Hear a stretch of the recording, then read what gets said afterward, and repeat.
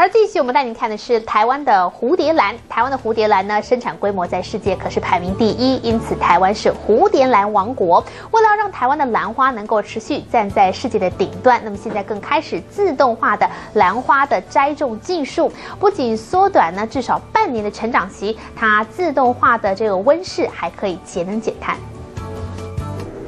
来自世界各国的兰花全挤身在台南兰花展里，红色、粉色争奇斗艳，惹得参观民众全都心花怒放，拿起相机猛拍照。现场还有稀有的兰花西式盔兰，挤在台中南投2处发现，极为稀少。它有2个角，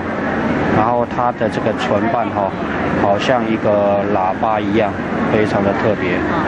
当然，说到兰花，台湾也是举世闻名，尤其是蝴蝶兰的品种以及生产规模更是世界第一。现在还引进了自动化 RFID 栽培技术，不仅能运用周边资源达到节能减碳，还有效降低成本，打败荷兰，成功外销到澳洲。 节能减碳这个部分呢，可以降低我们的成本，就是这样子可以降低我们的成本。然后呢，在自动化控制可以降低我们的人力，那提升我们的这个竞争力。 而这个 LED 灯的发明更是台湾首创，主要目的就是让兰花能够继续成长，即使在送往欧洲的长途航海路上也不会间断。结合现代科技与细心栽培，兰花 Made in Taiwan 也成为另一项台湾之光。中天新闻黄建伟台南报道。